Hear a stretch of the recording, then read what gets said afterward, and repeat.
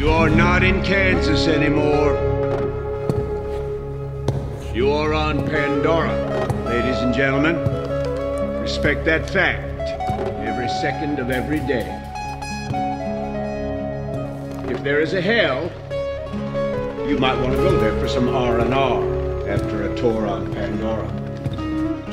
You've got to obey the rules. Pandora rules. Welcome to Pandora's Box, everyone. We are here with you once again.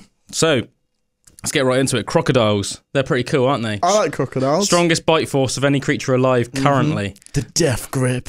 Yeah, man. I'm pretty sure the strongest bite force, we listened to it pretty recently, didn't we, of any creature ever was the megalodon, of course, the largest shark that we know of that ever existed.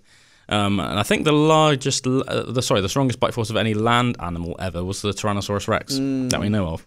But yeah, crocodiles pretty cool. Obviously, the bane of many a waterhole in places like Australia. And I must bet your brother and Abby are pretty cautious going there. Yeah, like, especially now they've moved over to like Cairns. Oh yeah, is that more crocky? It's more crocky. Is it way more crocky? They can't go swimming, that's for sure. Is it like Crocodile Dundee country? I reckon so. Bogan country, as they call it. Do you know what a bogan is? I think so. Yeah, but yeah. Bogan's like sort of like, you know how like in Britain we have almost like chavs. A bogan is almost like the Australian equivalent, I guess, except for rather than, because of the differences in our countries, obviously like chavs are sort of like roadmen, aren't they? You know what I mean? Like sort of like have like bum bags and wear like matching tracksuits and do you know what I mean? Just like, what's wrong, mate? And stuff like that. Whereas like bogans are like, think of like a really unclassy version of like Crocodile Dundee. You know, like corkscrew hats, like never wear shirts, always dirty, but with like sort of like snake skin like vests. You know, like like waistcoats like over like their bare chests and that, and then just like crocodile necklaces and just like, you know, missing teeth and stuff, just bogans. It's a pretty funny term, isn't it? But yeah, crocodiles pretty savage. Obviously can grow, you know, up to just over 20 feet in length. Some of the really big sort of salties and Nile crocodiles are growing that big. Obviously they have to be, because especially like, you know, in Africa, Nile crocodiles take down absolutely massive prey. Think of like the megafauna in Africa, you know, attack massive creatures, even go for things like, you know, lions, wildebeest, you know, all sorts of stuff. But, you know, baby hippos. But I guess one good thing about crocodiles is the fact that, you know, we think, you know, as long as you're not in the water, you're okay. But did you know that there used to be a terrifying type of terrestrial crocodile called a Kaprosuchus? I did not. Yeah, man. Yeah, that sounds terrifying. Terrifying terrestrial crocodile. So they looked basically the same as crocodiles today. I can get it up. I was going to say, yeah, you could grab up for a everyone. photo. Yeah, if you're listening on the radio, by the way, we can get up some pictures. If you watch and listen on either YouTube or Spotify, we'll get up some pictures of the things we're talking about. Gotta say, I'm loving how quickly we're into it today as well. Yeah, no messing about. No messing around, straight to the crux. Straight to the crazy stuff, man. Sometimes you just got to not mess about, haven't you? Hey? But yeah, so here we got. So basically, that looks even crazier than I thought it was going to look. Pretty similar to like modern day crocs, but just with really long arms and legs. Oh, the spikes on its head makes it look even more like.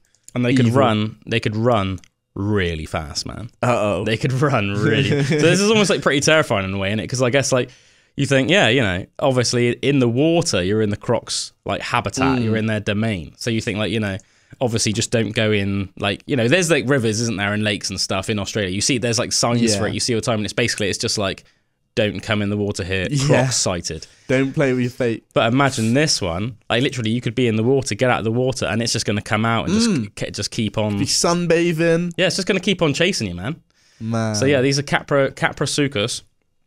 Could grow to lengths apparently of 6 meters. Damn. That's pretty darn big. That's pretty big. Considering how tall is 2 meters, that's like 6'5", I think. Yeah, something about that. 6'5", 6'5", 6'6". 6 meters is a big animal. Yeah, a big that's like animal. pretty much as big as like the upper limit of like salties and Nile crocodiles today. So like just under 20 feet, say. That's a massive animal. That's enough to make even a very large man look very small. Yeah, do you know what I mean? Definitely. But like, yeah, apparently, how fast do you reckon they could run? Oh, I reckon 25 miles an hour. That's about right. That's about right. Nice. It says here 40 kilometers per hour. So let me just find out exactly how much that is in miles per hour, because although I know that like Americans, I think, seem to think that we don't actually work in kilometers per hour in the UK. No. We're a bit of a weird country in that regard. Like we don't we sort of mix imperial and metric, whereas like America are like a strictly metric. They use like inches, feet. Yeah. Do you know what I mean? Stuff like that. But and obviously the rest, like Europe, is like strictly metric, so they use like centimeters, you know, kilometers per hour. Whereas we sort of mix everything. Don't we? Do you know the one that I'm very glad we do use? What's that? Is Celsius. I think Celsius is so much. It makes so much more sense than Fahrenheit. Like it's nice and tidy, isn't it? Like, well, 0 is freezing. Yeah. Do you know what I mean? That's 100 is boiling. Yeah. Yeah. So 40 kilometers per hour is 24.85 miles per hour. So you've pretty much nailed it on the head there, Bullwinkle. Look at that. See, that's fast, man. That is quick. How quick? Usain Bolt, what was that? 18? I think faster than that. I think he's faster than that. Right. Let's have a look. But even so, I'm pretty sure it could still outrun Usain Bolt. Usain Bolt. Top speed. Let's find out for you folks. Usain Bolt top speed. What's he been clocked at? Damn. It might be more useful to think of it in terms of kilometers per hour or miles per hour. 23.3. Yeah, I was going to say. I thought it was quick. You know, it's really quick, but it's still not quite as fast as Kaprosuchus. So you think even the fastest man on the planet, literally the world record holder for sprints, still not outrun a Kaprosuchus. So and I bet that could run a lot further than 100 meters at that speed as well. Yeah. I bet it had some of those like slow twitch muscle fibers as well as the fast twitch muscle fibers, you know, to make sure it can keep going for long periods of time. But yeah, it's a sketchy animal, isn't it?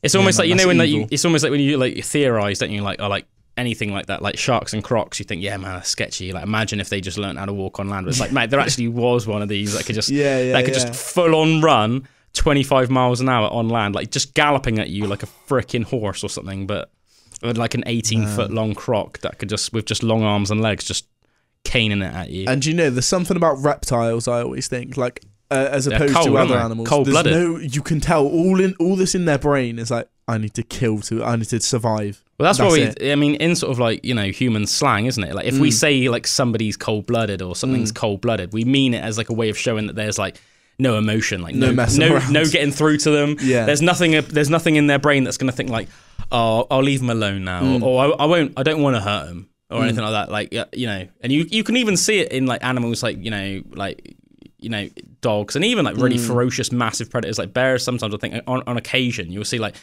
you know, like they're probably, sometimes they do want to eat you, don't get me wrong, but a lot of the time it's more to like because they're worried about their cubs or something. Whereas with things like crocs and snakes, it's like, nope. Yeah. It's like they know exactly what you are, and they are just trying to kill you to eat you, flat out. And there's no like thought process. There's no like, should I, shouldn't I? It's very simple. It's like, if you're close enough and they can do it, they're gonna do it. Yeah, 100%. And there's something quite menacing about that, isn't it? It's like a human. It's weird because it's not even like necessarily an evil way, because it's not like it's personal or just normal, isn't it? But it's just like, it's quite daunting in a way, isn't it?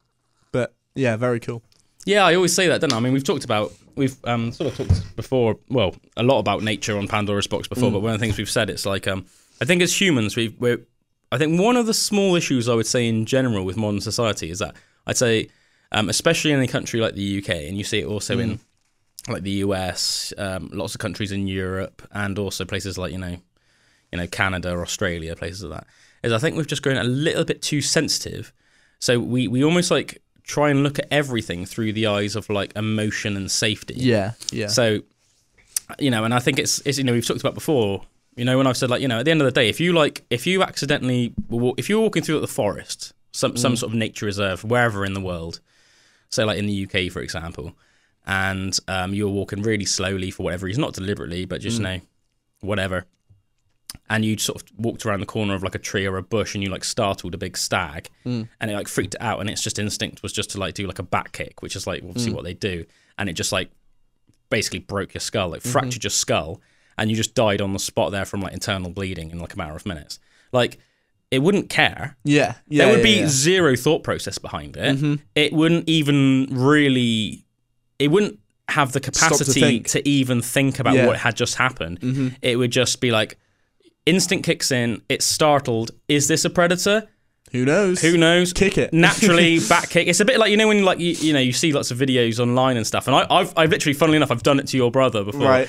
You know, you see when people get like jumping people, their mate are trying to like and like there's two reactions. Either someone like jumps, or sometimes the instinct is just to like hit. Do you know what I mean? And that like fight or flight. Yeah, and I once literally like floored your brother because he like jumped out on me. It was at my house, and I can't remember what we were doing, but he just like disappeared for ages. Right. And I was like looking around my house for him, and I went up to my room, and he was like hiding behind my door, and he jumped out, and he was like, rah! Like that, and I just literally I just like decked him, and he was just on the floor like, oh. And it was like really, but you see, there's a video I can think of in particular, and it's like an American high school, I think, and there's like somebody like jumps out of like a bin with like a mask on. Have you seen that? And that black dude just decks him, and the guy really comically falls back into the bin, and the lid like falls back over, and it's like super comical. But yeah, it's like that, isn't it? But when you've got an animal as big as like a stag with like solid hooves, and they're kicking you in the frickin' skull. As I said, you're probably going to have serious brain damage, if not die. And to that deer, there's no like, oh, I feel bad about that. I shouldn't have done that. 2 minutes later, it's moved on. It's probably eating some grass or something. Literally to greener pastures. Yeah. Just chewing some grass or some berries or whatever. And that's just nature, unfortunately. A little bit as well. And even though it does, almost like seem like a shame in a way, the same way that like, obviously nobody means to do it, or at least most people don't, unless you're a weirdo. But let's face it, man, we must all like just step on insects like almost daily without realising it. Do you know what I mean? And stuff. And it's like, unfortunately, it just sort of happens. But I think because we've become such I think it's a side effect in a way. It's a side effect from the positivity of the West. I think in a lot of ways, like of our Western countries, because in a way it's like we've built up such a comfortable and luxurious society that we're allowed to worry about we're allowed to worry about these things, whereas in a lot of countries like you can't, can you? And I think it makes me think as well, actually I was watching something, it was this really in-depth analysis on climate change the other day, and it wasn't at all political. Do you know what I mean? It was like purely like factual. And it was saying some really interesting things, actually, and I thought I'd sort of put it into context, and it reminds me of this conversation we're having right now. So it was saying like the countries that are most concerned about climate change are countries like the UK, right? The US, France, countries like that. Also, I think like China. I think from what I'm pretty sure China like actually got really progressive policies for climate change. Fair play to them. Because I think they used to be like one of the worst, and now they've like completely flipped the script, and now they're like actually a really good country for it. Yeah, but I've heard the worst countries like by far are like the poor South American countries, right? And also like India, and apparently they are responsible for like almost like the majority of the world's like pollution, essentially, like what's causing climate change anyway, and apparently they were saying like this is how little impact the UK has on climate change. They were saying like literally regardless of what the UK did or didn't do, it would only affect the world by like 2%. So they were saying, so like even if like the UK did like an Atlantis tomorrow and just like got like swallowed by the ocean, it wouldn't affect anything. And I just thought that was an interesting thing to think about in a way, just purely because of the things we were saying about like crocodiles and deers, in terms of the fact that like we can worry about these things. Do you know what I mean? From our viewpoint, because of the way that our countries are set up and the way our lives are set up. But if you're living in some like slum in South America, or you're living in some like disease-ridden part of India or something, you're probably so poor and you're so just like looking for your next meal and that. The idea probably that like some rich British person or rich American person is almost going to come to you and like lecture you about climate change. You're probably like, man, we're just trying to live day to day. Bigger problems. Literally, I'm just trying to like make sure that my son or daughter has like food tomorrow. Like, so like sod off, like go back in your private jet to whichever country you come from. Do you know what I mean? It's a bit like, it's a bit like what we're saying there. It's almost like that sensitivity thing. Like we're real sensitive about these things, but it's like the same way that some animals don't, they don't have the luxury, and they don't even have like the thought process of thinking about the brutal things they're doing. Also, it reminded me a bit about those countries, like some parts of India and some parts of South America.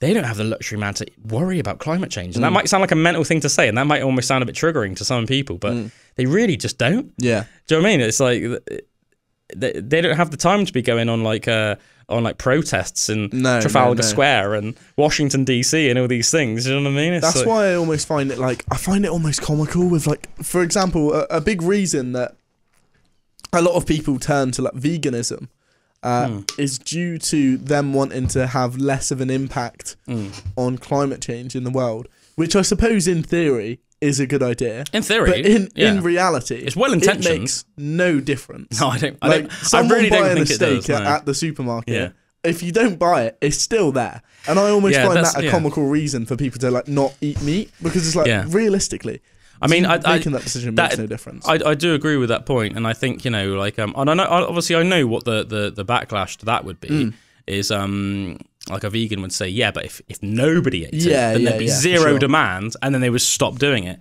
But the fact of the matter is I think to imagine that there would ever be zero demand in itself is not misguided. Realistic. It's not realistic.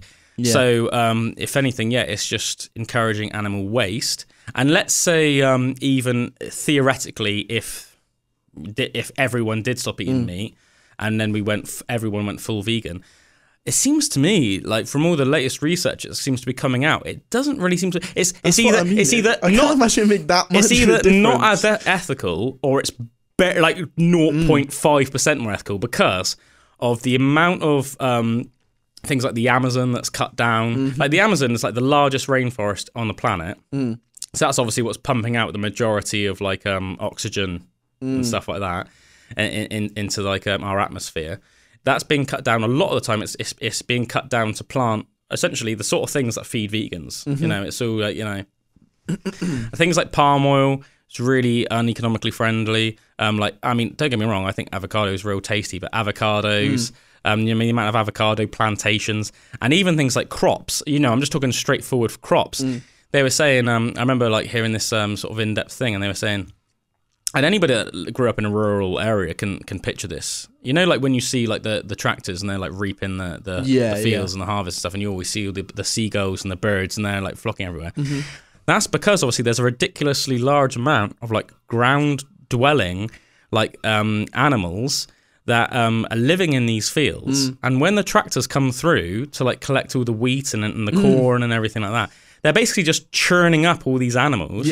And they were saying that literally putting them on a plate in like one field. The amount of like birds and like rabbits and other like little like rodents and things like that you're like killing is almost like mind-boggling. And that's what all the birds that you see flying around, that's what they're coming down. I've never even thought of that, but that makes sense. They're coming to pick up the scraps of all the bits of flesh that have been churned up by the combine harvesters and everything like that. That's what they're coming for. Because it's basically, there's mincemeat. There's basically mincemeat all mixed up in the mud. And not just that as well. I mean, let's think about it's not even just like the meaty animals. Let's think of all the invertebrates. Like there's a lot of really cool insects and beetles. Like I don't know what it is about beetles, but I've always found beetles fascinating. I really like them. Cool. I might sound like a funny thing, so I like beetles. I like Rachel. Do you know what I mean? But I find them really interesting. One of my favourite things about, you know, where we live, the Quantox is very local to us, and Somerset. And one of my favourite things about hiking on the Quantox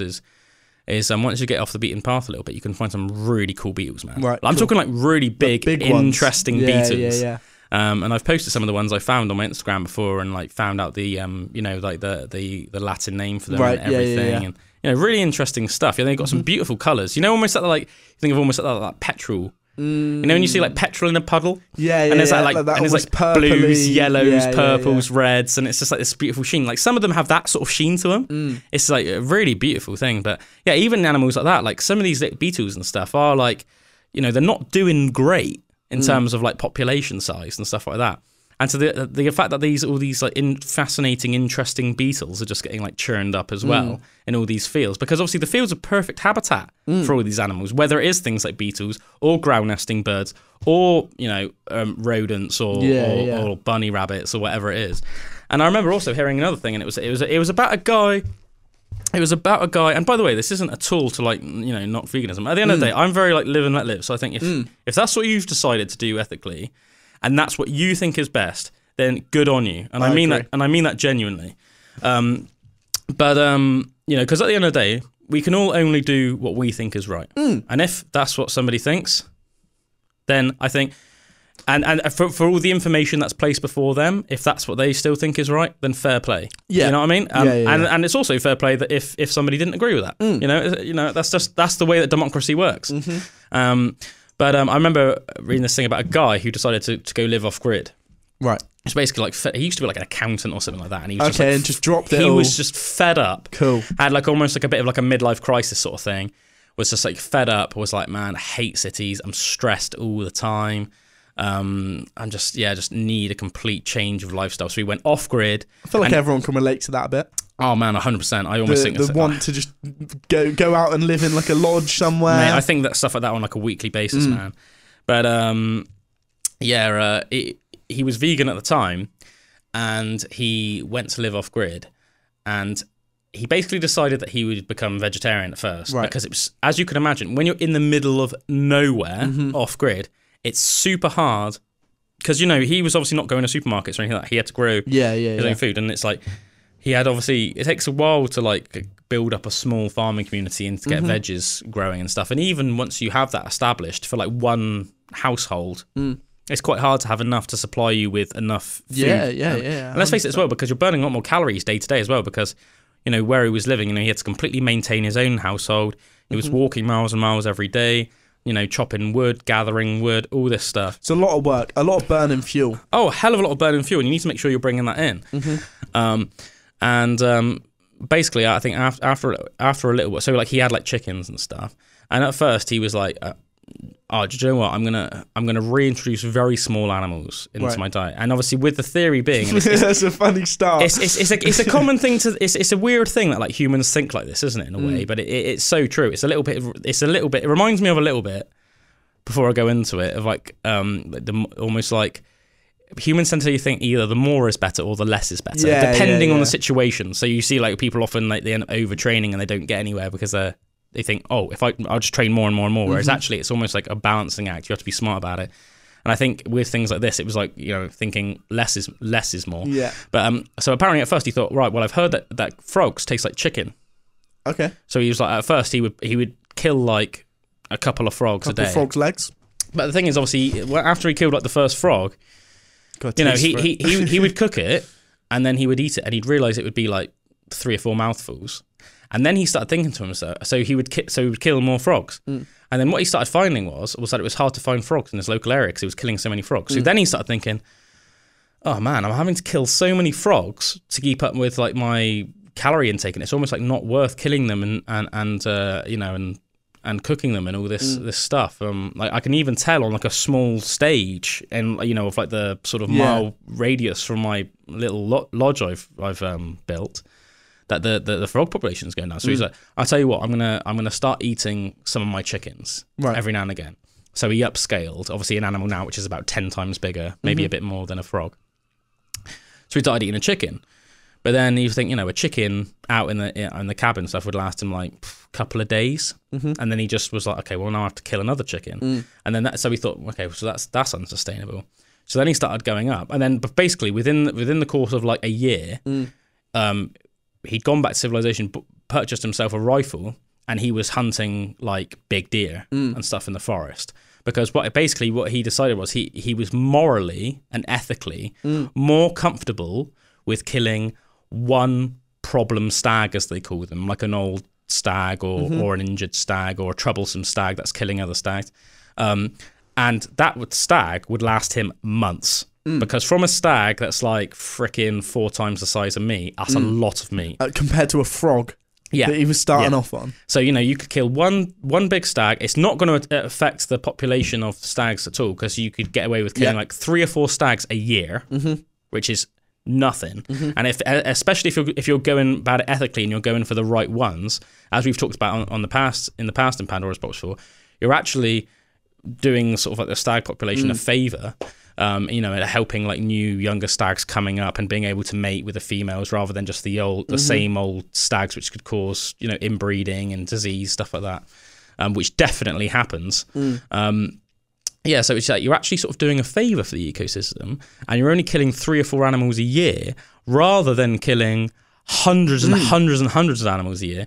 But I thought it was a really interesting read And I also thought it made perfect sense to me. Yeah. And you could see, as like almost like a guy that was a former vegan and then the veggie, you can see the logic, like, oh, well, it's just a little frog. It's not like I'm killing a massive stag. I'm just killing a little frog. And then it's almost like you think, actually, I'm having to kill loads of these. I'll go to chickens. Oh, but they're still too small. And then made the realization, okay, I'm going to go full hunter. I'm going to go full meat eater hunter.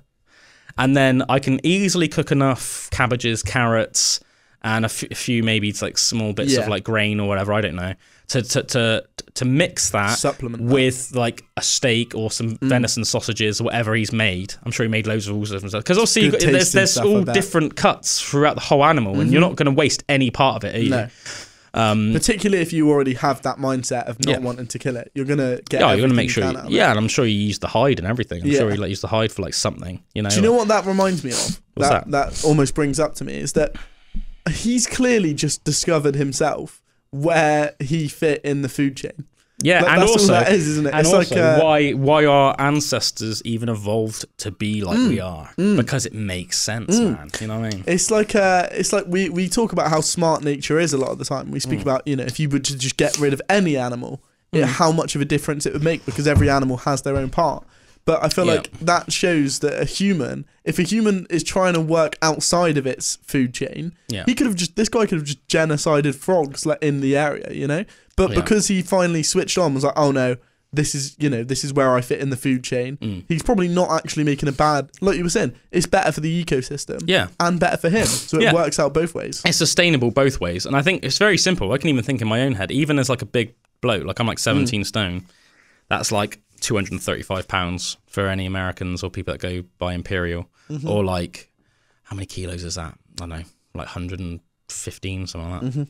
Anyway, even for myself, right, I know that I could, even though I would definitely lose some weight if I was living like it every day over the course of a couple months, I could live, if I had to, over say like off of like say like a decent sized steak and a bowl of porridge with like a handful of berries every day, as long as I had like lots of water and things like that, right?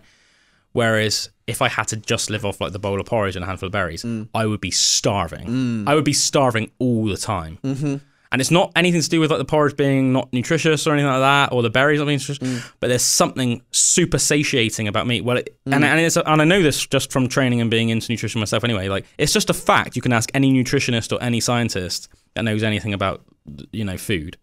Protein is by far the most satiating nutrient. So basically it's the most filling nutrient. I like that word, satiating. Yeah, it's just basically, it's just like the posh word for like filling. Yeah, you know? yeah. It's like the most satiating nutrient. So I can't remember exactly why, but yeah, out of fats, carbohydrates and protein, it's the most satiating nutrient. And I think you can even picture it in your head. Like imagine now, right? Imagine if I went and bought you a rotisserie chicken or just cooked up a chicken for you. And I put it on a plate in front of you and I said, man, you have to eat all of this. Even if you hadn't eaten since like this time yesterday, you'd get about halfway through it and you'd be struggling, man. You'd be chewing that meat. Oh, man. And even if I said, I'll give you 50 quid if you eat it. You like by the end, man, it would be a struggle and you'd be sweating and you'd feel a bit uncomfortable and that. And it's just purely because of how full you'd feel. Whereas if I put like a bag of donuts in front of you, and it was like 8 delicious donuts. Don't get me wrong, you'd feel a bit sick by the end, but that would be more because of how unhealthy the sugar is for you and how sickly the sugar would be. It wouldn't actually be because of necessarily how filling the donuts are. In fact, I think things like that are almost dangerously moreish, and that's one of the reasons why in the West, obviously, there does tend to be a little bit of a problem with like, you know, people being a bit more overweight and stuff like that. It's because these tasty foods, man, tend to be like not very satiating foods. They're foods with loads of sugar and stuff. Yeah, like you could literally just eat bags and bags and bags, and you wouldn't even feel like you'd still feel hungry. Look at like chocolate and stuff. Like look how many like calories and how much sugar, say in like 4 cubes of chocolate in a bar, right? And it's actually pretty staggering. But who just wants to eat 4 little blocks of chocolate? You want to eat like half a block of chocolate at a time, don't you? It's like when you get sweets and then they have like the recommended portion on the back and it'll be like 3 sweets. You're like, man, I've just bought an entire bag of sweets. These. I'm not only eating 3. Yeah. You want to eat all of them, and then you realise if you ate all of them, it would be like 600% of your recommended daily allowance of sugar, and you're like, oh man. And then you start like, you know, have like weird red blotches, and you're like sort of like feel really like weirdly like almost like hyper, but also a bit sick and stuff like that, man. It's like not good. But yeah, so interesting anyway. We're going to have a nice little Mystery Mondays now. We're going to have 2 Mystery Mondays today, folks. Mysterious. Yeah, we went through a couple of episodes though where we didn't have any at all. So we're going to balance it out by having 2 today. I'm going to give you one basically now, and then Bullwinkle's going to give you one in the next hour. That's right. That's right, folks. It's the first Mystery Mondays of the night. You are listening to Pandora's Box. So I'm going to bring you now the mystery of Portlock, Alaska. And this is actually a fascinating mystery, man. And I'm surprised I'd never heard of it before. I randomly found out about it a couple of weeks ago. And I thought, this is actually like genuinely intriguing. I'm looking forward to this. It's genuinely intriguing. And I'll tell you why. So I'll give you sort of like a brief overview and then we'll go into it. So the reason why I think this mystery is fascinating, because often with mysteries, it happens to either one person or a small group of people. And as a result, regardless of how fascinating it is, there's always that question mark of, did it really happen? What is the person lying? Were they hallucinating? Was it a case of mistaken identity? So there's lots of reasons why. Easily dismissible. Yeah, easily dismissible or easily explainable. Things like that. Lots of cause for you to have doubt with the story. But this story is so crazy that basically Portlock, Alaska. I'll quickly give you a little bit of information about the place actually geographically. So Portlock is a place in Alaska on the southern end of the Kenai Peninsula in south-central Alaska. The village of Portlock was established when Captain Nathaniel Portlock I like that. of the Royal British Navy landed there in 1787. It was an unexplored, beautiful area filled with fish and plenty of space. Cool. So they built a settlement there.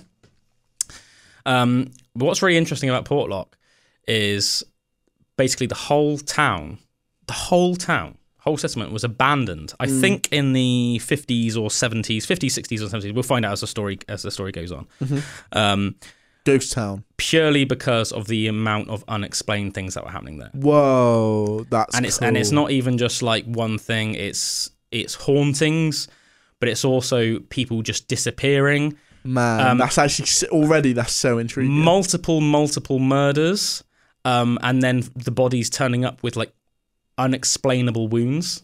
Whoa. Like weird wounds that like men couldn't be able to inflict and that like bears wouldn't normally typically inflict. Man, I'm already loving this. Random attacks, sightings of like weird creatures around in the forests around the settlement. Oh my God. It's like the multitude of sightings, and the fact that how often is it that you hear about a mystery where so much mental stuff is happening and so many people are disappearing and not just have seen weird stuff, are outright getting murdered and disappeared. So many of them in a settlement that the whole entire town move. That's crazy. And to this day, you can go to Portlock, Alaska, but it's a ghost town. I can't believe I haven't heard of this before. It's just a rundown old fishing settlement, and it's a ghost town. Do you know, I'm such a kid when it comes to stories as well, because I love it. If my name is ever... Are you like this? Like you said, the person that founded it was called Nathaniel, right? If my name's ever involved in a story that I'm listening to, I don't know why, but it piques my interest so much more. I feel like that is me in like a past life. I just like suddenly got the image of like this like British naval captain, but just like it's just you. It's with just like, me. It's just you dressed up in like an 18th century navy hat. Yeah. Yeah, no, I'm like that with every single story. If there's a guy called Nathaniel, then I'm like, yeah, that was me like 50, 200 years ago. Yeah. Crazy. Let's get into the story anyway, folks. So there's a nearby village to Portlock called Seldovia and Nanwelek and Port Graham. And all of these villages already reported when the settlement was made that the place was haunted. There's also a very near chromium mine nearby to Portlock. So that's just sort of keep that in the background for now. Many are afraid to visit this area due to the unexplained circumstances that continue to happen to this small town time and time again until it was completely abandoned. So when did the Portlock, Alaska mystery begin? In 1905, it was reported that all the workers left their cannery jobs due to something mysterious that was, quote-unquote, bothering the camp. The cannery workers returned the next season, but unexplained events were continually reported. There was a constant air of fear and mystery that began to pervade the small town. Hunters and gold miners who headed into the mountains started to disappear completely. In 1931, one man that was chopping wood was found murdered. After the autopsy, it seemed that the murder was a result of a single blow that was stronger than any human man could manage. Whoa. This, of course, immediately alarmed the town people. One group that was hunting a moose one day reported finding giant footprints in the ground of something that seemed to also be stalking the animal. They arrived at the site of a bloody battle and no moose was found, but blood was everywhere.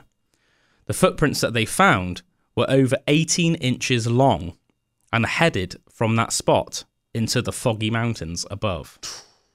Occurrences like these began to happen regularly around Portlock. So like just almost like a weekly occurrence. That's mental. Interestingly as well, there were indigenous tribes that lived near the area of Portlock before, European settlers came there.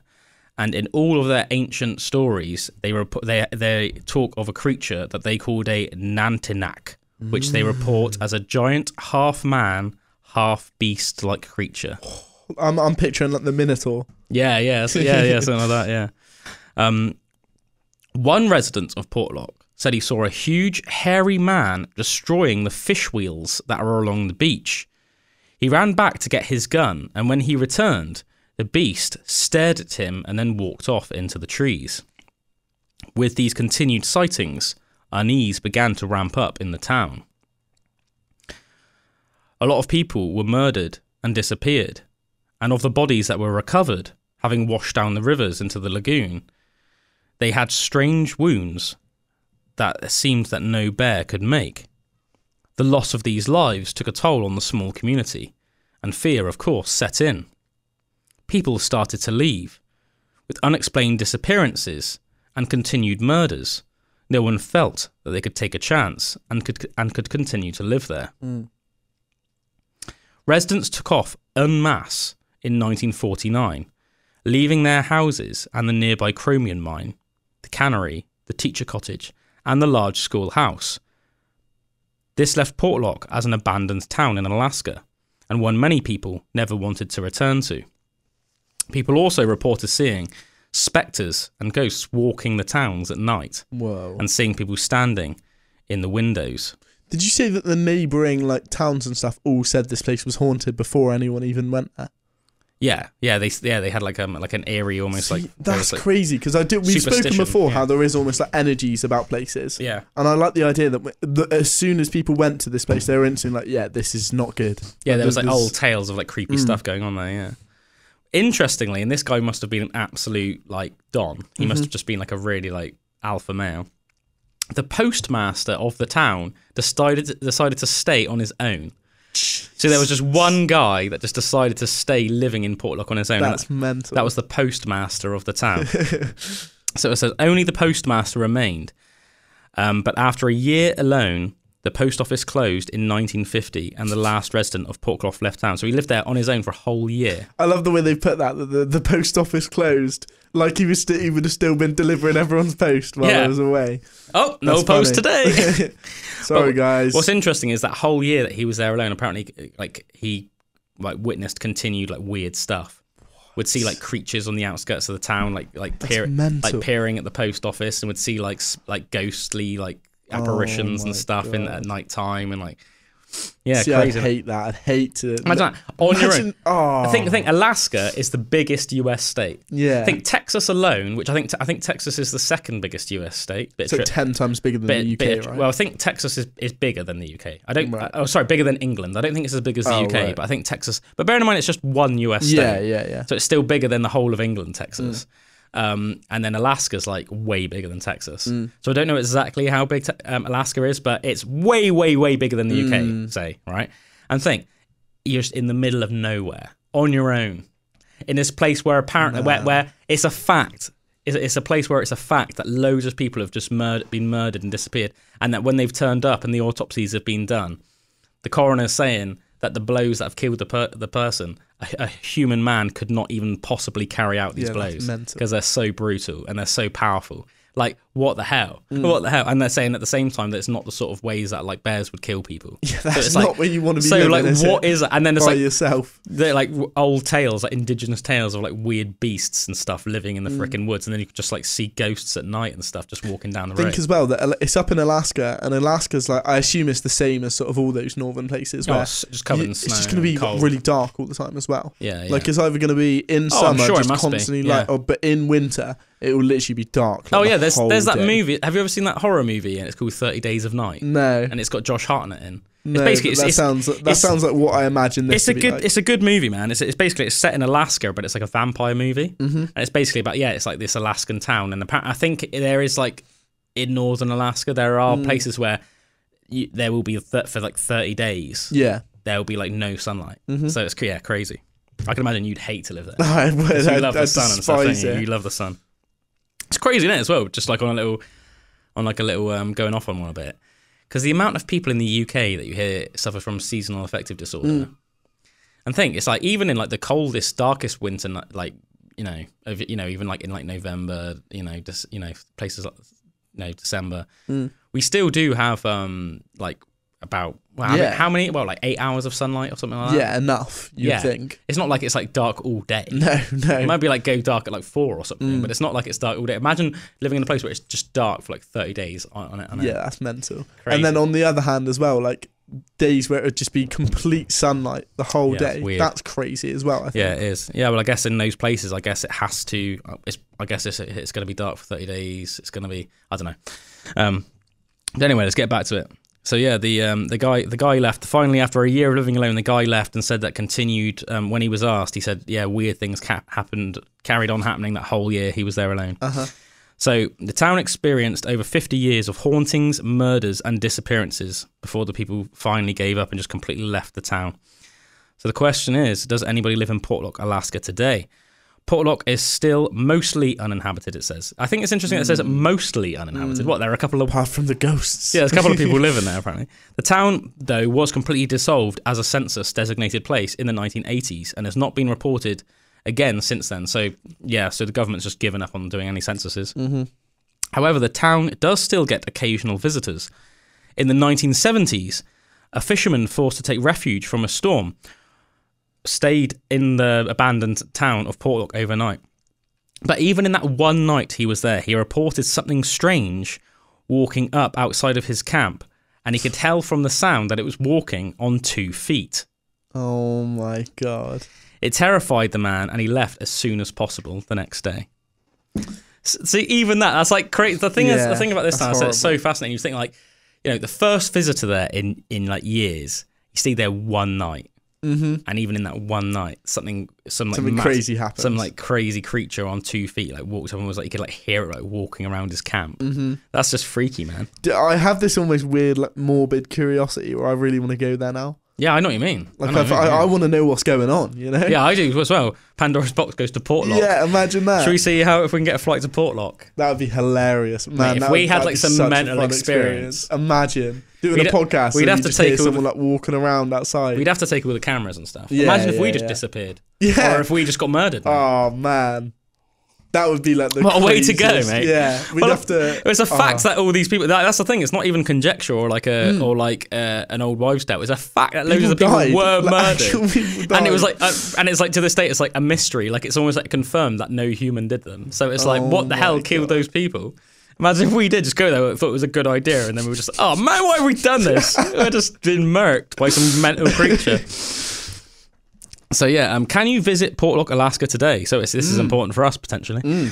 The ghost town of Portlock, Alaska has a mysterious story. Whether or not this is the stronghold of a Bigfoot in Alaska, you can decide for yourself. The disappearances and the bodies found were too horrible for anyone to continue living in this small town. Have you been to Portlock, the whole town that disappeared in Alaska? Blah, blah, blah. Yeah, so that's pretty much the end of the story. But man, that's crazy. I'd love to know what happened to the bodies that made them say a human couldn't have done it.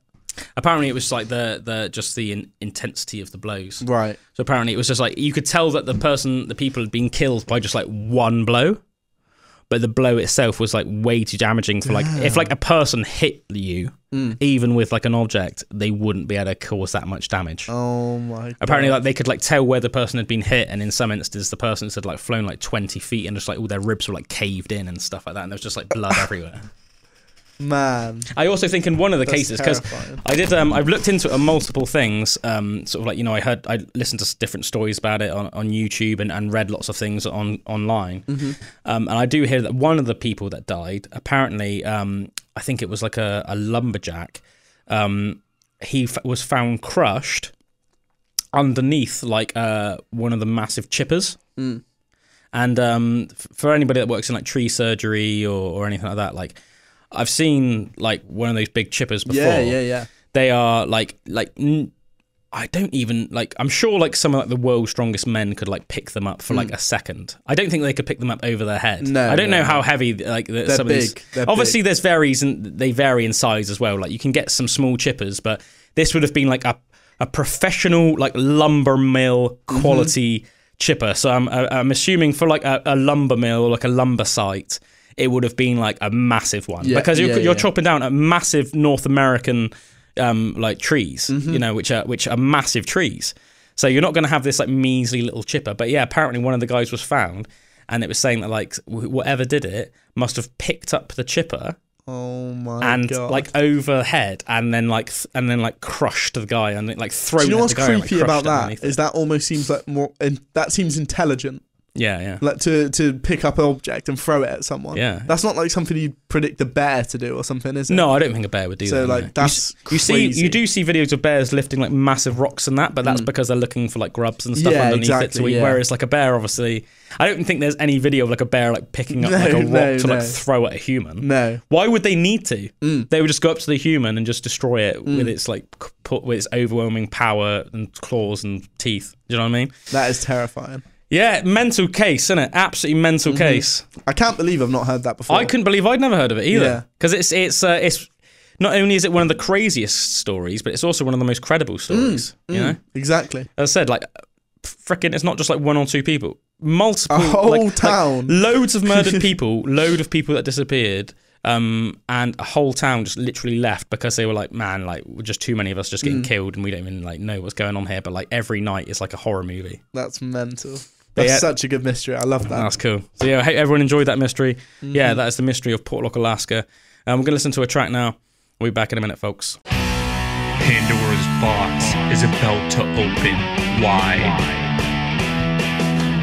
Welcome back, everybody. You are listening to Pandora's Box. For people listening on the radio, that last track was So Long by The Darkness, and before that we had Regenerator by King Buffalo. I'm bringing you a savage story now, everyone. Not savage in the sense of the Portlock town or anything like that. That was a different type of savage. This is more of like a, you know, when you like cringe at something so hard that it just sort of makes you like, do you want to sort of like just grind your teeth until they just break? You're like, oh! I'm excited for this. I'm excited for this. Because I think everybody can put yourselves in this person's shoes and imagine actually how awful it would be. This is like the sort of thing that usually would happen in like a movie or something, but wouldn't ever happen in real life. But this is a true story. So let me get it out for you guys. Let me get it out for you. That's what she said. Right. This is so brutal, guys. This is so brutal. Does it need an alert before we talk about this? What, like a trigger warning? Yeah. I don't think so. I wouldn't go that far. Okay, cool. I wouldn't go that far. Right, so a man who was adopted at birth has discovered the woman he has been married to for the last 6 years and has 2 children with is his biological sister. Oh my God. Can you believe that? The man was part of a closed adoption and has no access to record about his biological parents.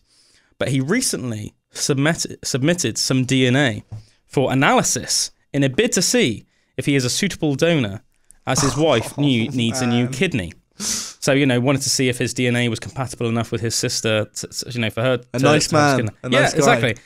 But in a weird turn of events, the testing found a DNA match so high that they must be brother and sister. Oh my God.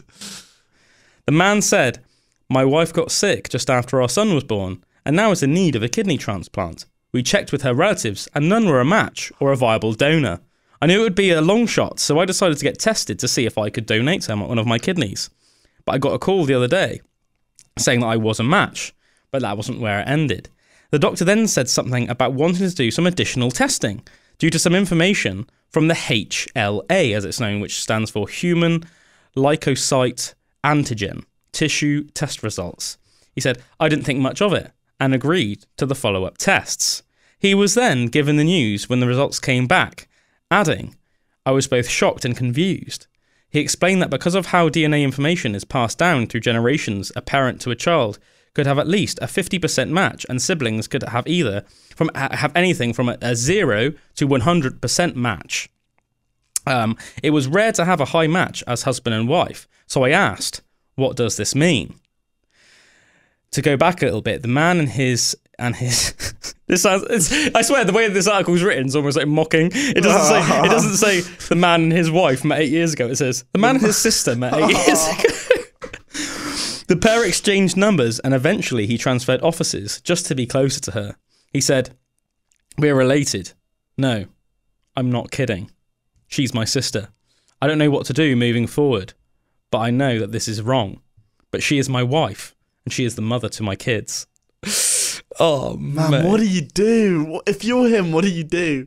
Mate, I think you got to separate, mate. You can't, mate, I don't care. Like, the thing is, I really feel for them because they, like, up until now, it seems like they had a pretty nice marriage. Do you know what I mean? Like, they're married, they've got kids. He clearly loves her enough that he's literally willing to donate one of his organs for her, you know. Do you reckon that's why she got ill after she gave birth?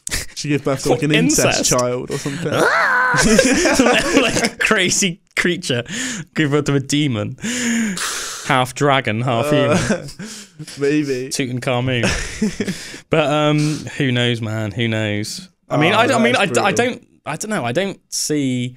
Obviously, I'm something of a scientist myself. You see what I mean? No, I was going to say I'm not like a scientist, obviously, but or like a doctor in this sort of speciality.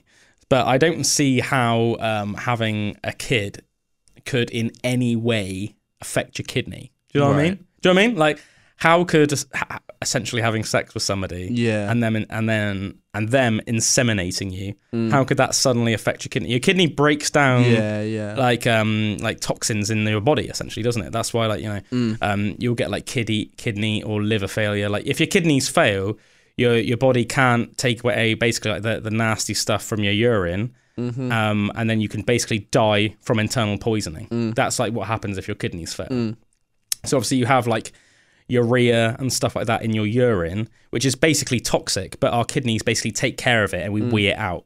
If your kidneys fail, I'm not sure if you literally can't wee when you, I think that's right. I think if your kidneys fail, I think you can't wee. But as a result, I think all of that, because wee and poo essentially is just like the nasty stuff that our body get rid of. Doesn't want. It, like, basically we filter out the good stuff, don't we, the nutrients, and we get rid of the nasty stuff. And that's what wee and poo is. I love how quickly this has turned to wee and poo. Yeah. So I don't see how, like, do you know what I mean, having sex with someone and them getting you up the duff. Yeah, for sure. Even if it was your brother. I don't see how that would affect your, like, essentially, like, weeing organs. But anyway, so he said, blah, blah, blah, blah. After this news broke, one person commented, I mean, at this point, you are married with children already. You can't take that back, so I don't see much point in blowing worlds up, I guess. So that was one person's view on the matter. Another person added, you already have kids, and they are assumably healthy, since you didn't mention any crazy abnormalities in your children. If you're happy, you're happy. Donate the kidney to your sister wife. As your sister, I swear that's almost like a low blow, man. I swear they're trolling. Insult, they're trolling, man. They're trolling. Donate the kidney to your sister wife and continue being great parents to your children. A third user said, everything's been great this long. No point in changing it. I have to say, I don't know if I agree with that. Don't get me wrong. As I said, I really, really feel for them, but I don't know. Incest is a messy game, dude. Yeah. I mean, even involuntary incest. Have you seen the movie? Is it Old Boy? I don't know. Mate, that's brutal. Really? That's like basically the same thing. Do you want me to tell you, or do you want me to? Yeah, tell me. It's a good movie. I reckon you'd really like it. You should watch it. So I think Old Boy was originally a Japanese movie, but it was then like a Western version was made. So it was like American film was made. It's got a really good cast as well. It's got Josh Brolin, the guy that played Thanos. Yeah, Thanos. Yeah, he's the main character. Cool. And also, funnily enough, another Marvel star, right. Elizabeth Olsen, who plays Scarlet Witch. Yeah, cool. She's they're the two protagonists. Right. So he's the main male character. She's the main female brother character. and sister. No, it's even worse, mate. Oh no. It's like in the story, I can't remember if it's like he gave a daughter up for adoption, or he thought that she was dead and she wasn't actually dead. I think it's something like, there's like, basically it's like Japanese gangster, so I think it's like the Yakuza or something. So basically it's like Josh Brolin versus the Yakuza, essentially. Right. I don't know if it's actually the Yakuza, but it's essentially what it is. It's like Japanese gangsters. So I can't remember if it's like he thought that. It's a long time I watched this movie, like 10, and I've only watched it once, and it was like 10 plus years ago. So if I get this wrong, everyone, don't try not to be like too hard on me, all right? But I think it was something like his wife. He thought the Yakuza killed his wife and his daughter. Right. Either that, or his wife was killed, and then because he's basically like almost like a James Bond type character, but like darker and more violent. He was like, you know, less glamorous. He gave her up for adoption, something like that. Anyway, either way, cuts to like 20 years later. And he's like getting all his revenge on these like Yakuza guys, going on this absolute warpath, like killing Yakuza left, right, and center. Anyway, he gets tangled up somehow, meets this woman by chance. She gets embroiled in it and tangled up in it. And then there's like this, and obviously it's like, you don't know this in the movie. So you're watching it and you're like feeling for them both. And, you know, she's a super attractive woman and blah, blah, blah, blah. So you're like just thinking like, oh, you know, you're sort of like happy for him. And there's like quite like a fairly graphic sex scene. You know, it's like an 18, I think it must be an 18. It's a pretty graphic sex scene. And then right at the end of the movie, basically like the Yakuza boss is like, like we like planned this the whole time. We like set you up like that's your daughter, and he's proper like, no! And like, mate, that's like proper like, that's like throw up in your mouth. Yeah, that's material.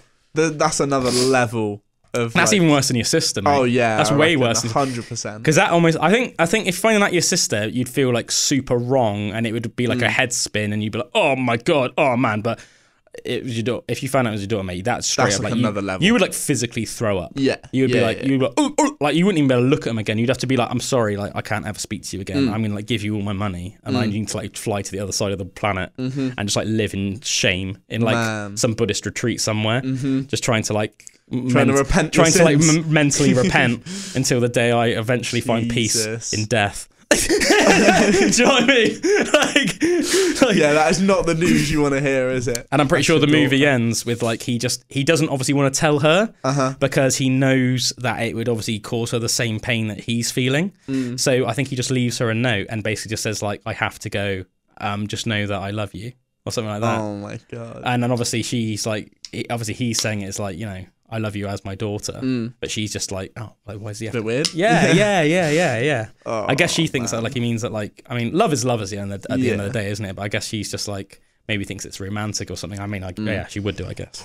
But it's like, I can't ever see you again, and I can't really tell you why, but just know that I love you and I want you to have a good life. And I can't remember. I think he like leaves us like a big wad of cash or something like that. Do you know what I mean? Like something like that. But it's really good though. Like even though it's awful, it's like awful in a good way because you don't see it coming. I almost feel bad that I've sort of like given away, but I think you could still really enjoy the movie. But I definitely recommend you watch it, Bullwinkle, because you will love it. And anybody out there that's listening, watch Old Boy, because even though you know the ending now, it's a great movie, and it's especially if you like action.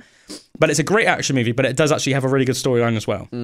So it's not just like sounds quite good. It's not just like one of those movies where, you know, you can only enjoy it for the action. It actually has got like a pretty good storyline, and Josh Brolin does a really good performance in it. And I think it was one of Elizabeth Olsen's like first big roles, like a breakout sort of thing. Yeah, and she's like great in it. Yeah, like, the acting's she's like a very good actor. Yeah, it's like superb acting. So it's like great movie. But yeah, the ending when you're like, oh my god, it's like crazy, man. Damn. Yeah. But that's reminding me of that. But I can kind of see their perspective of like, you know, yes, it is your sister, but you've had your kids, so it's not that you need any more kids. Don't go risking that or anything. No. So they're just trying to impregnate your sister. Yeah, exactly. Now that you know that, but I can see the perspective, but at the same time, it's a sticky one. It's not. I just think in the back of my head, I almost like every time we were like every evening when we'd be chilling out, I'd be like, "This is my sister." Be weird. Yeah. Just going full Egyptian on it. Going full Jamie Lannister, mate. Just wanting to bang your sister. Just full Jamie Lannister. Game of Thrones. But yeah, I don't know. I just think like I personally probably wouldn't be able to just stay married to somebody that I knew was my sister. But I tell you who also I feel really bad for, not just a couple, I feel really bad for their kids. Yes. Because say if you took sort of like the path. Man, imagine if you were getting bullied and like and the other kids found out that your parents are brother and sister. Your mum and dad are brother and sister. There's not much coming back from that. Your dad's your uncle. Your dad's your uncle and your mum's your aunt. That is not good, is it? Meet my dad, who was also my uncle. Oh, man. And my mum, who was also my aunt. Yeah, that's just freaky, man. That's awful. And the thing is as well, I said, even if you're going down the route that I'm sort of like, seem to be more inclined to take, which is like the more like separation route, I think that's pretty hard for your kids because it'd be like imagine a massive double whammy. Like you think you're in this really nice, stable like home environment and then your parents break up. That's already pretty savage. Like, oh man, you know, it's a hard thing for like kids to go through, like parents breaking up. It sort of turns your whole world upside down, like your normality, your routine. Suddenly, like you're not seeing like one of your parents, most likely your dad, like anywhere near as regularly. But then on top of that, you also find out that like your mum and dad are a brother and sister, and obviously you would know what that meant, especially because having a sibling, you'd be like, oh my god, imagine if I like grew up and I just like married you, like to your sibling. If you were like chatting to your sibling about it. Yeah, it's just dodgy, man. Yeah, that is awful. So, like, awful for the whole entire family. Awful for the whole entire family. 100%. All right, I've got some, it's time for Quick Fire Facts! Let's bring in some Quick Fire Facts for you, everybody. So, first Quick Fire Fact. Did you know that sloths only go for a poo once a week? Because they have such a slow metabolism. It takes them days to digest their food, and they climb down from the trees only once a week to have a little poo. And then they go back up the trees again. Is it sloths or koalas that are really stupid? I think koalas, yeah. Koalas are they also have chlamydia. One of literally the dumbest animals on the planet. Yeah, they can also give you chlamydia. Yeah, really, weird. It's another interesting fact for you now. Did you know that penguins sometimes propose to each other? What? Yeah, and they propose to each other cool. with rocks. Male penguins will search for the perfect pebble to present to their mate as a symbol of their love and commitment. That's really cool. I like that a lot. I like that a lot. Yep. There's another quick fire fact, folks. Do you know that the giant squid, we've talked about giant squids quite a lot on Pandora's Box before, because they're just fascinating, aren't they? Beasts. Cephalopods. The giant squid has the largest eyes in the entire animal kingdom, with some measuring over 10 inches in diameter. That's a pretty darn big eye. Obviously, they need him to see in the deep, dark depths. The shortest living animal in the world is the mayfly. Its entire adult lifespan is just 24 hours. What's even more interesting is bearing in mind that time is relative, its 24-hour lifespan probably feels as long to it as our lives feel to us. Yeah, see, that is correct. I struggle with comprehending that. Yeah, me too. Like, that's mental, isn't it? Although at the same time, I don't think that they probably comprehend a whole lot. No, I think a mayfly is like, probably about the same size as like a midge. So, like, how big can the brain be? Yeah, it's a good point. It's a good point. But there's not a lot of thinking going on in that. But it is interesting, isn't it, that like time is relative. It's interesting to think that like theoretically, if you could live for 1,000 years, it probably wouldn't seem that much different to like you living like say 90 years. That's weird, isn't it? Yeah, that is weird. I always loved that in I say always. I thought that was quite a cool aspect in the new the new Lord of the Rings. Series. Right. You know when when he goes and sees the dwarf again for the first time. Oh, and he feels like he hasn't seen him for like a couple of months. Yeah. But to the dwarf he feels betrayed because dwarves in Lord of the Rings, they live about 250 years. So much longer than men live. But obviously elves are immortal. So I think he hasn't seen him in like 70 years. Yeah, something like that. I don't know exactly. But and he's almost like, I just thought it'd been like a couple of months or something. Yeah. I thought that was crazy. I thought that was a really cool because by that point Elrond's already been around for like thousands of years. So to him it's like, I guess going like 50 years without seeing someone would be like going like going like a couple of months without seeing someone. But I haven't seen your brother Josh now since like January, and funnily enough he was messaging me yesterday. He was like, yeah man, it seems like it's been ages, and I was like, oh yeah, I suppose it has been about 2 months now, but like I just didn't really think about it. Do you know what I mean? But it's like, yeah, it is crazy, isn't it? Yeah, weird. So some more facts now, folks. The world's oldest piece of chewing gum is over 9,000 years old.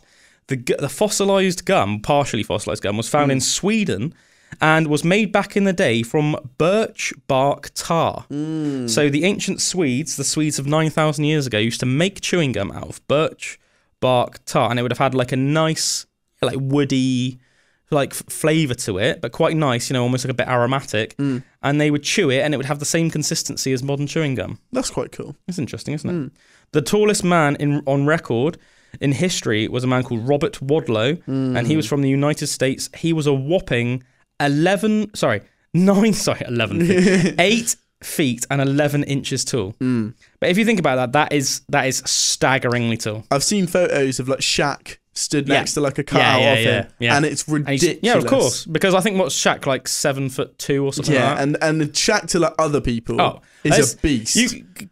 For anybody listening, like type in, say, the Rock, Dwayne Johnson. He's like what, 6'4", 6'5", and like massive. It's like so big, he would make me look small. Yeah. And he looks like a child. There's pictures of him stood next to Shaq, and it's like a little kid stood next to their dad. Have you ever seen the photo of Shaq like drinking a bottle of water? There's like a famous photo of Shaq drinking a bottle of water, and it's like, it looks like a can in his hand, but it's like a full bottle. Yeah. But his hands are just like so massive. Because he's one of those guys as well. He's not just tall, like his proportions are massive. Yeah. Aren't they? Yeah. Like everything about him. Like I'd be interested to know what his shoe size is, but I bet it's like 20 or something. I wonder ridiculous. what he weighs, because he must weigh a lot, because he's a big guy. I'll quickly look it up. Very big guy. How heavy is Shaq? That's such a funny like thing. How heavy is Shaq?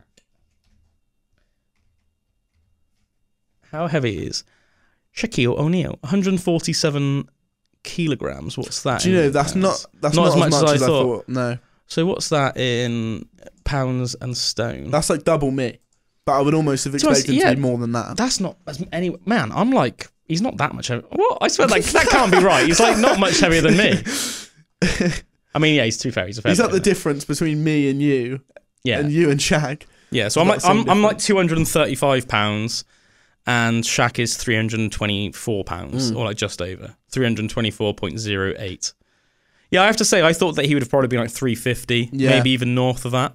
Because to put it into perspective, I think Eddie Hall, who's was the last Brit to win. No, actually, he's not the last Brit to win World's Strongest Man. What am I on about? Tom Stoltman's current World's Strongest Man. He's a Scot. He's won it for the last 2 years in a row, I think. But so Tom Stoltman's is the current World's Strongest Man, and he's Scottish. But the last Englishman then, to win the World's Strongest Man, was Eddie Hall, who won in 2018, I think, Botswana, I think. And I think he's 375 pounds at the moment. But he's like the same, he's like 6'2".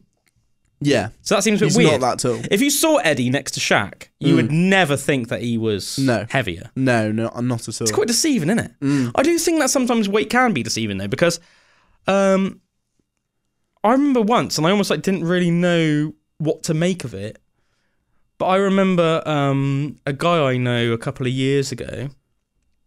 I can't remember why I said how heavy I was, but I just said how heavy I was in front of them, and they were like, "Oh, I thought you'd be heavier than that." And I was like, "Would you?" And I was like, "Yeah, I thought you'd be like 18.5 stone." And I was like, "All right."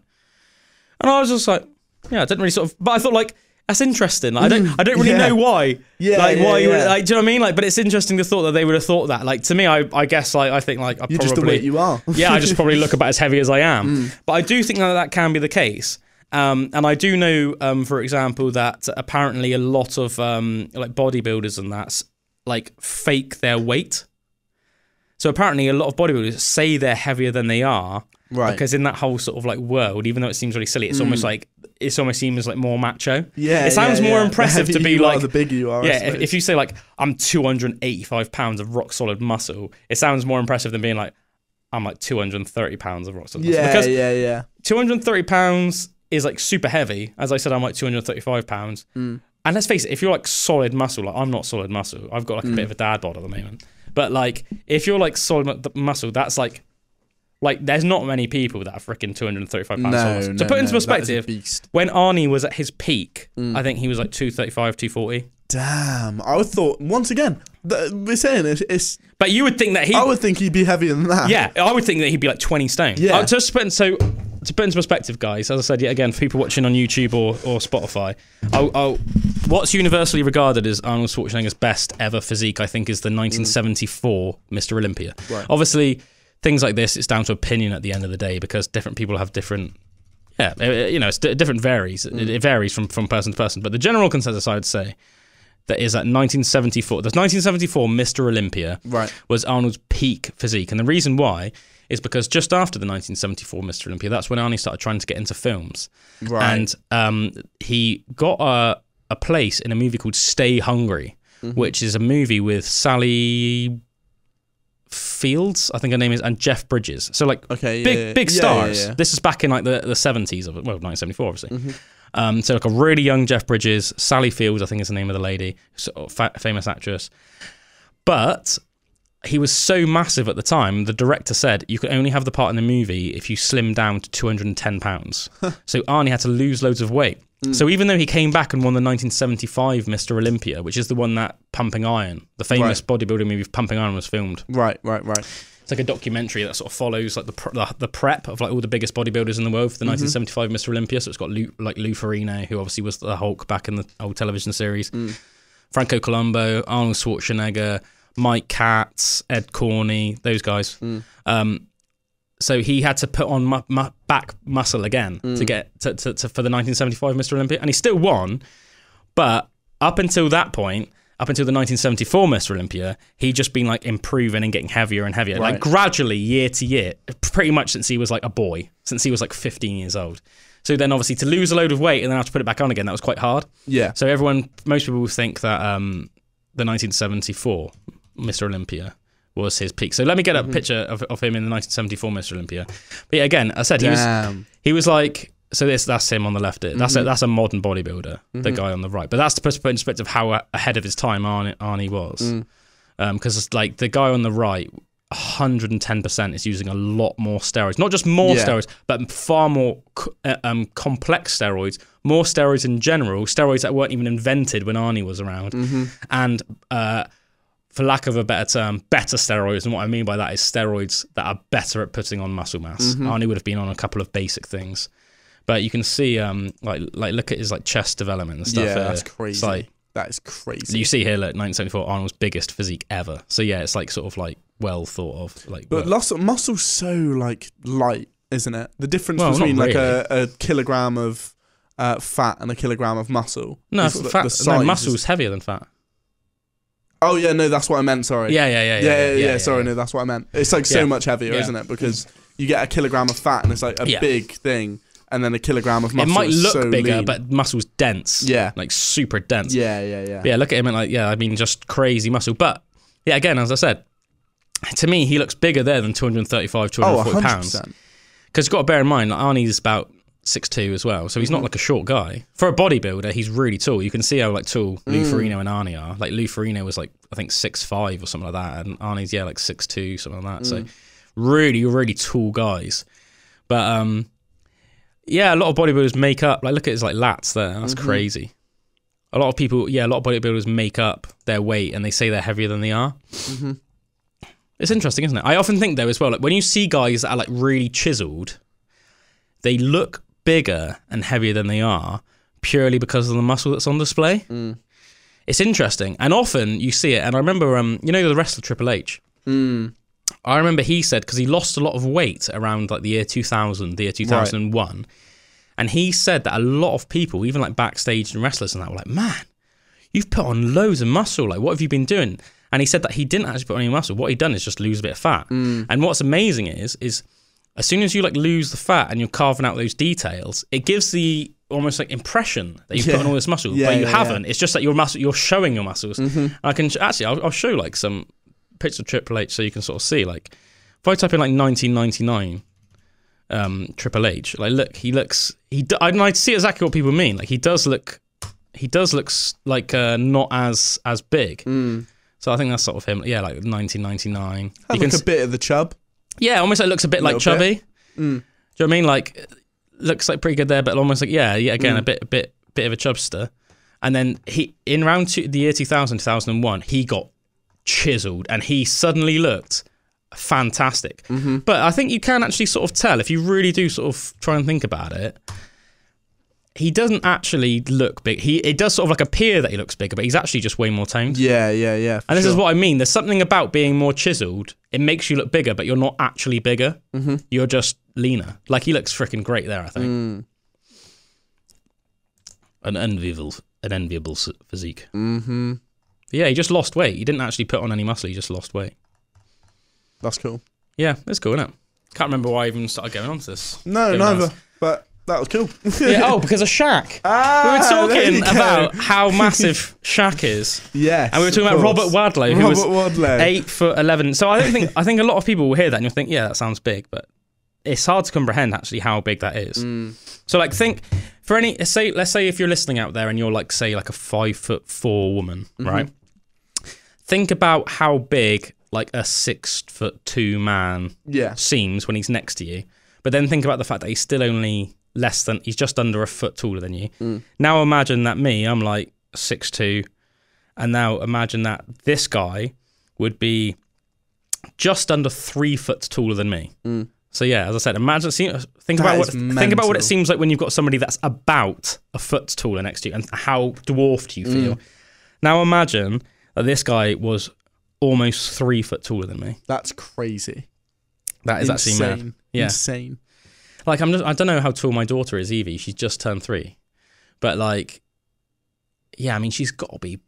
She'd be up to like his shin. Yeah, I'm just trying to think about how tall she is compared to me. Like, she's not half she's not 3 foot yet. She's definitely not half the height of me. But even so, do you know what I mean? It's like the size difference between me and Evie would probably be not that much difference. Yeah, between me as a 6'2", 235 pound or 17 stone man, not that difference between me and Robert Wadlow. Crazy. That's crazy, isn't it? Crazy. So yeah, another fact for you guys now after we went on a full-on tangent, or I did. A cockroach can live for several weeks without its head because it breathes through tiny holes in its body segments. This is one of the many reasons why we think it's one of the few animals that would probably survive massive nuclear holocausts. That's pretty mad, isn't it? Just doesn't even need its head to just breathes through creepy little holes in its body. That's mental. Something a bit creepy about that, isn't it? Polar bears are nearly invisible under infrared photography due to their thick fur.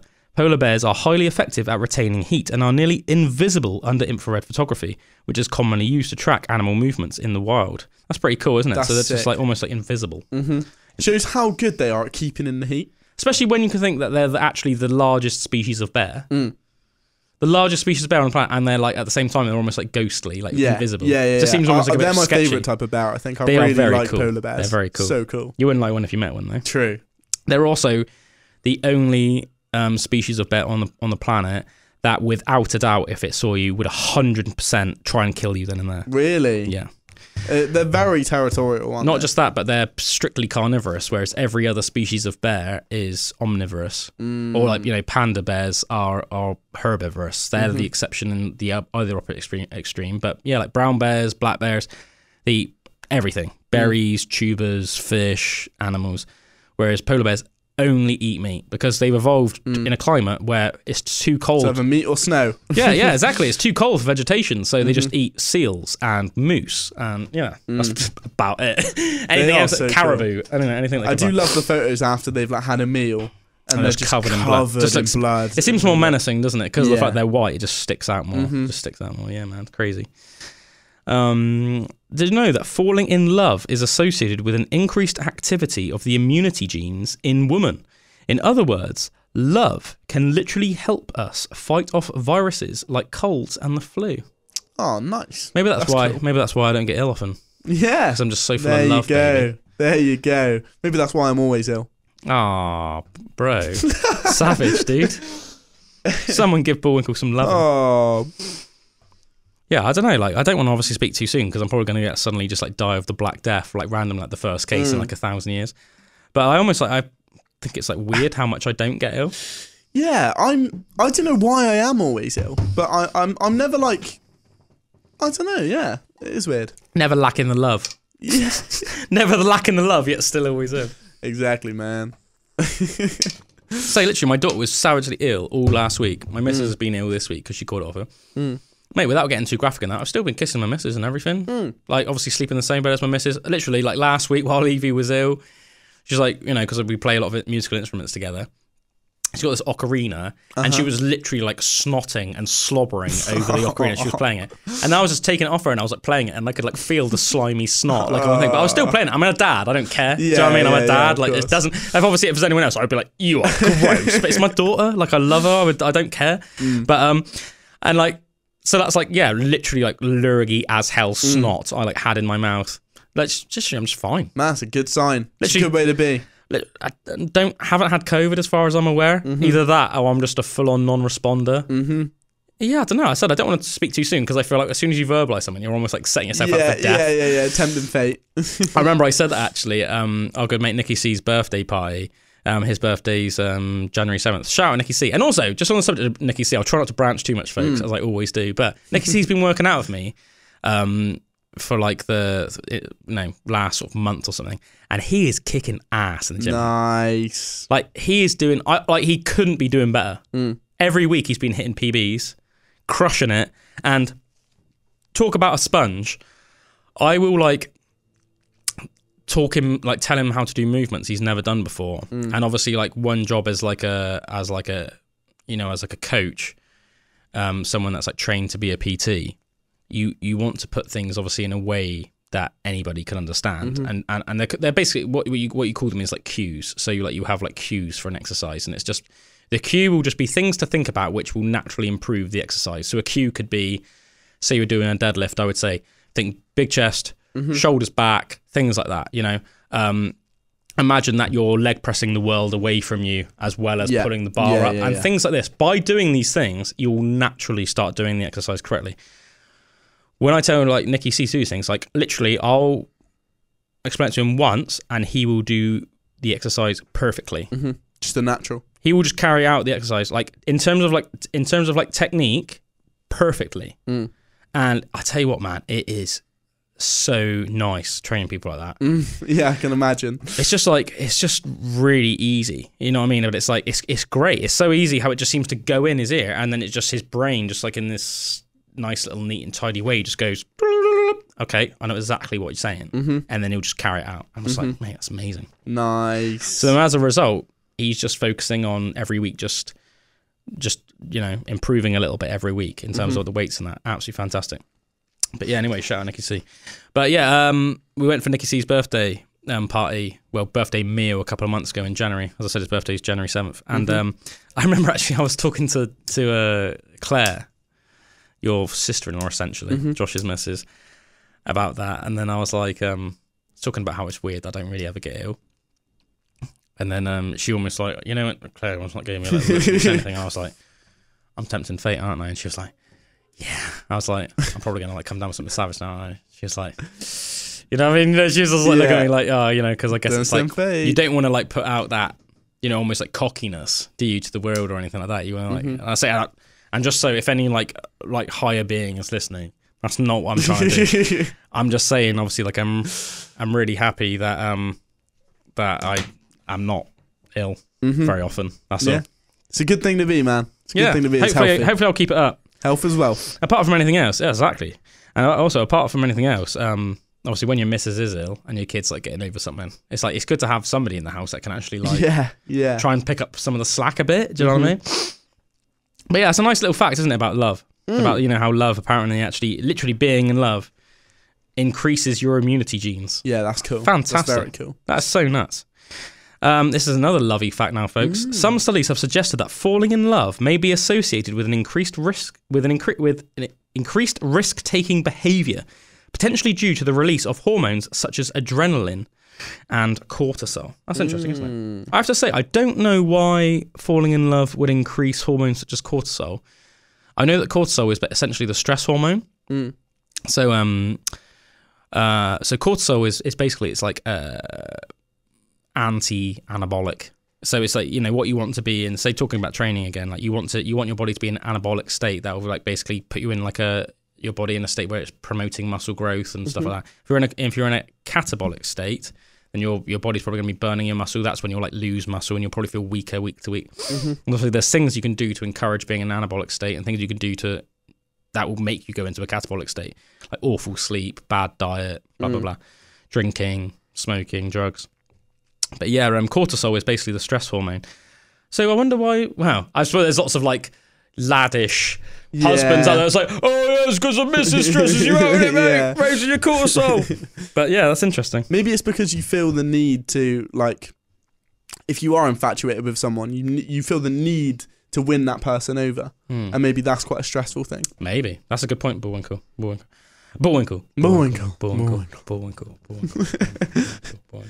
echo of winkles.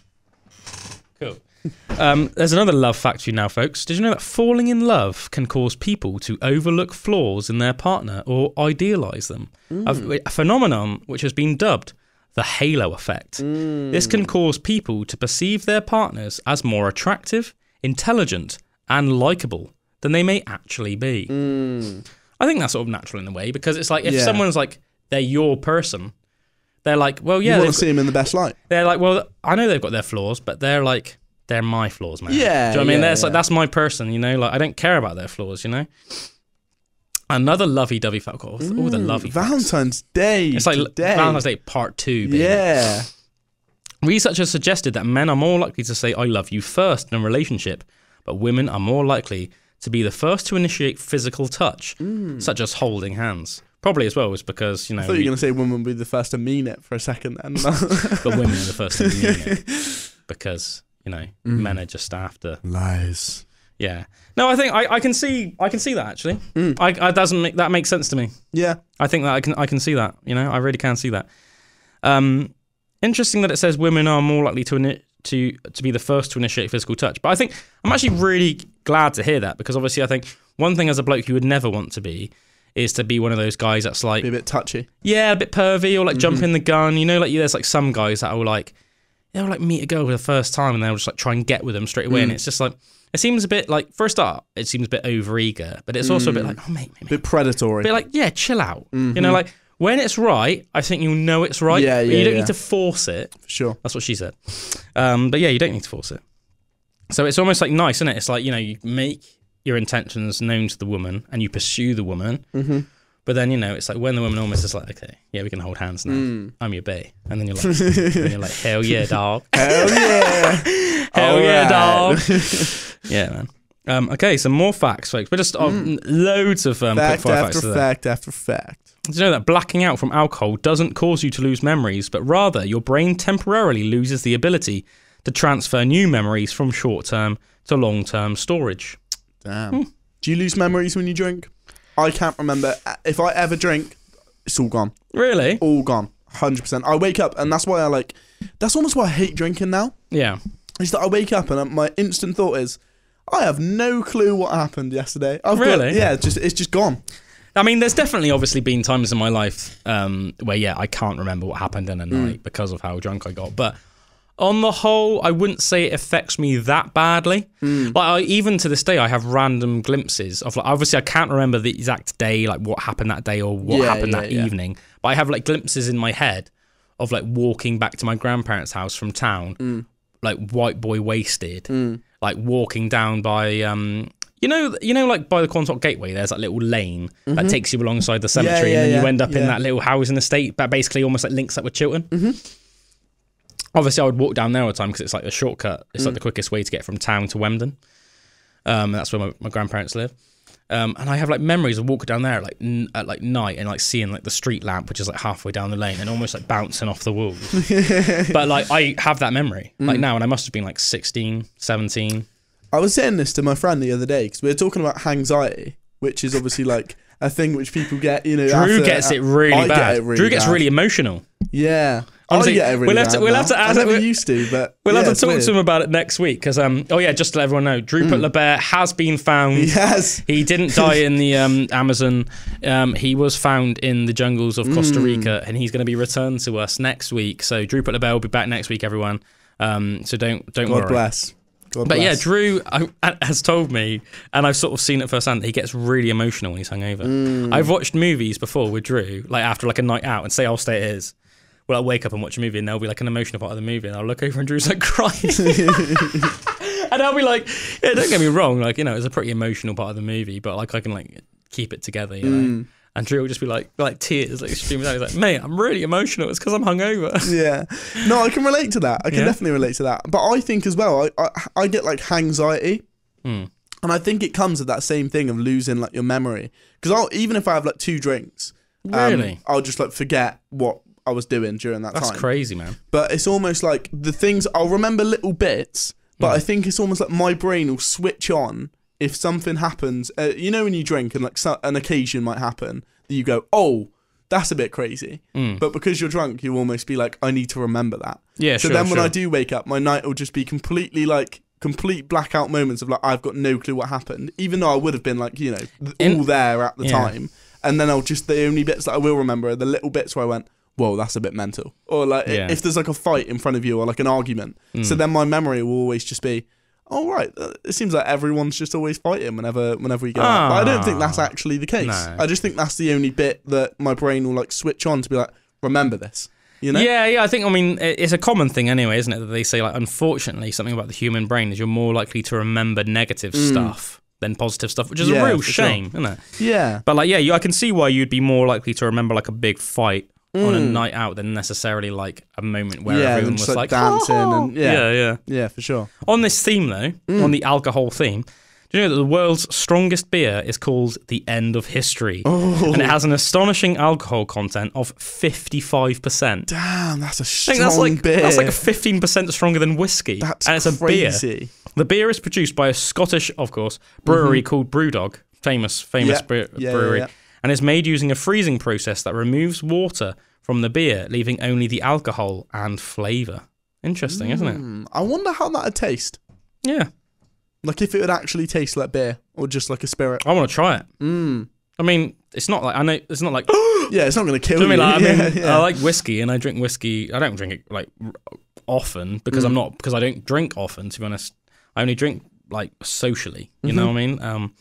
And most of the time I'm just too busy, just like wanting to spend time with my daughter and like work out and stuff and all that wholesome stuff. Yeah. Do you know what I mean? So I'd rather do that than just sit around drinking or go to the pub, to be honest. But yeah, I'd definitely like to try it. So let's see if we can get our hands on it, shall we? The End of History. I mean, if it's from Scotland, 100% we can order some. Yeah. It's not like it's from the other side of the world. That sounds cool. Yeah. This is an interesting fact. Do you know the alcohol content in some fruits can be surprisingly high? For example, a single apple can contain up to 0.5% alcohol, and some ripe bananas can contain up to 0.4% alcohol. However, the amount of alcohol in these fruits is generally not enough to cause intoxication. But theoretically, if you ate enough, you could get drunk. Isn't it tomatoes as well that have like a real strong I don't know, man.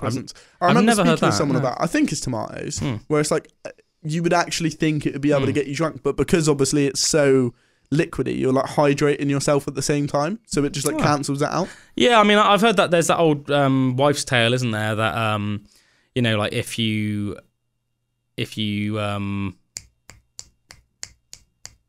drink of water between each drink. No, I just had a weird blackout then.